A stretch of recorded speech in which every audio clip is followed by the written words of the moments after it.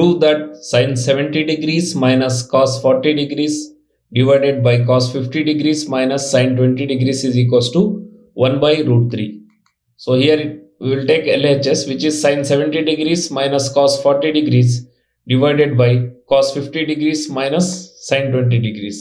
Now the numerator is in the form of sin 70 degrees minus cos 40 degrees, and the denominator also contains one cos and sin. So we will convert these two cos in terms of sin. So we know that cos 90 minus theta is sin theta and sin 90 minus theta is cos theta. We will convert this as cos pi by 2 minus theta is equals to sin theta. So here we will write 40 degrees, cos 40 degrees as sin 50 degrees, and cos 50 degrees we can write as sin 40 degrees. So that will be sin of sin 70 minus cos of 90 degrees minus 50 degrees. 40 degrees is written as 90 minus 50 divided by cos of cos 50 is cos 90 minus 40 degrees minus sin 20 degrees. So applying this formula cos pi by 2 minus theta is equals to sin theta, we can write it as cos of sin of 50 degrees in the numerator and sin of 40 degrees in the denominator. Now the numerator is in the form of sin c minus sin d, and the denominator is also in the form of sin c minus sin d. We know that sin c minus sin d is equals to 2 cos of c plus d into sin of c minus d by 2.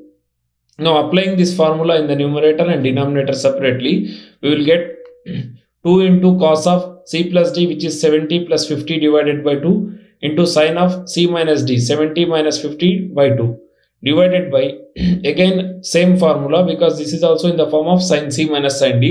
So we can write it as 2 into cos of 40 degrees plus 20 degrees divided by 2 into sin of 40 minus 20 by 2. Now for 70 plus 50 degrees is 120, and 70 minus 50 is 20 degrees, and 40 plus 20 degrees is 60 degrees, and 40 minus 20 is 20 degrees. So 120 by 2 is 60, and 60 divided by 2 will become 30 degrees, and 20 divided by 2 is 10. So we can write it as 2 into cos of 60 degrees into sin 10 degrees divided by 2 cos 30 degrees into sin 10 degrees. So we can cancel this sin 10 degrees and sin 10 degrees, which is in the numerator and denominator, and we can even cancel this 2. So we can write it as 2 cos of 60 degrees by 2 cos 30 degrees. We know that cos 60 degrees is equals to 1 by 2 and cos 30 degrees is equals to root 3 by 2. So we will substitute here. So that will be 1 by 2 divided by root 3 by 2. Again that 2 in the denominators will get cancelled. So the answer will be 1 by root 3.